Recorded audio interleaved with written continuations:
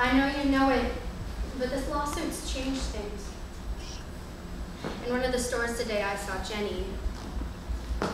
I waved low, and she turned away. That wouldn't have bothered the old Charlotte. Well, the old Charlotte was younger. How are they treating you? Most of them aren't talking to me either, except for the occasional insult. Lizzie said I should be ashamed of myself. Guy at Tom's work asked him why he can't control his wife. Says this is what he gets for having a wife that worked. Father Mackey said we're wrong for doing this, for backing you, that we're just asking for trouble, that we're embarrassing the town, that the company was the best thing to happen in this place, and what we're doing, what you're doing, ruins it for everyone. When did everyone we know become strangers? You know what they all think, don't you? I think I know, but tell me anyway. They say you just want money. There isn't any money. Or don't they read that part? I think they ignore it. They say you want publicity.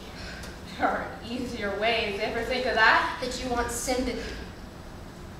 Maybe the headlines make it seem that way. Maybe they want me to want sympathy, pity, because they're afraid of what I really want. Tell me what that is. Because when I wake up in the morning and put my body back together, I pray that you know what you're doing. I want to win. I have a backup plan. At least I'll go down swinging.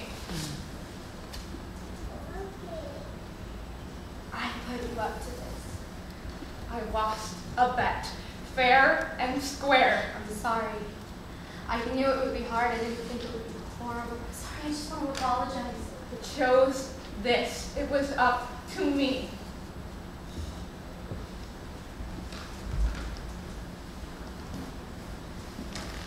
The old Katie wouldn't be able to do it.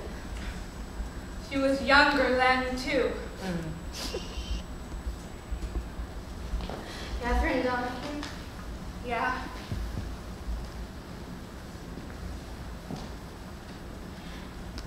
You're my hero. Mrs. Donahue came to the hearing today supported by her husband and a friend. Once healthy and alert, she weighed only 71 pounds and could hardly stand alone. In her testimony, she explained, with the guidance of her attorney, you were what age when you started work for the company? 19. Mrs. Donahue, please speak clearly for the record. Yes, Your Honor. Thank you. And your specific work was to? We'd paint the watch dials with a powder, a radium compound. We'd point the brush between our teeth, dip it in the water, then in the powder. But it got everywhere. My hands glowed. My clothes hanging in the dark closet glowed. When I walked home at night, I glowed. From the radium powder. Yes, Your Honor. Shortly after her testimony, Mrs. Donahue took out of her purse a small jewelry box. You tell the courtroom exactly what is in this box, Mrs. Donahue. 2 pieces of bone. Bones of what, Mrs. Donahue? They're mine. They were removed from my jaw. At this point, Mr. Donahue, husband of Catherine, wept.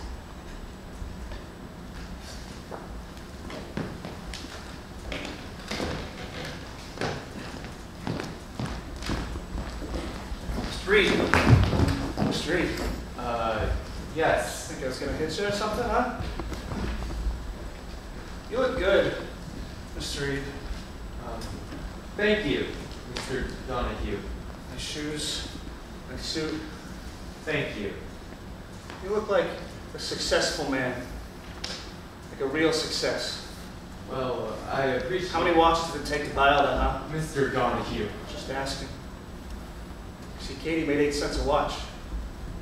We thought that was a lot. We thought we were living like kings. One look at you and I can see who the king really is. I just worked there too. I just did my job. I didn't know. I'm so tired. I don't even care that you're lying to me right now. I lied to me too. Yeah, but at a certain point, you knew. You knew. Excuse me, please. Did you serve? What? Did you serve in the war? You fight? No. No, I didn't. Didn't get drafted? Didn't enlist? No. I did. I signed up. Seems like a million years ago. I saw things that no human being should ever have to see. Guy comes back from something like that. He can't believe in God anymore. It's impossible. Anyone will tell you that. I was raised to believe in God and the saints and the miracles, but then there was this war. And after it, I can't believe in anything good. The first time I see Katie, the first thing, the only thing I think when I see her face is that there has to be a God. Because he made her. And I'm a praying man again. Talk about a miracle. Did you know they pulled the bones out of her body while she was still alive? Just lifted them right out. I was supposed to grow old with this woman. I was supposed to die with her. Maybe I already have. Can you tell me how to live my life now? Can you tell me what I'm supposed to do with all this goddamn time? I have to go. I have to see my kids. Get home before they go to bed. I sing to them. They sing to me. A lullaby. Even though we're all too old for it. Part of our routine. It helps us feel better. It's just something that we do. Oh, and sir, just so you know, every morning I wake up and wonder if today's the day that I'm going to kill Rufus Reed.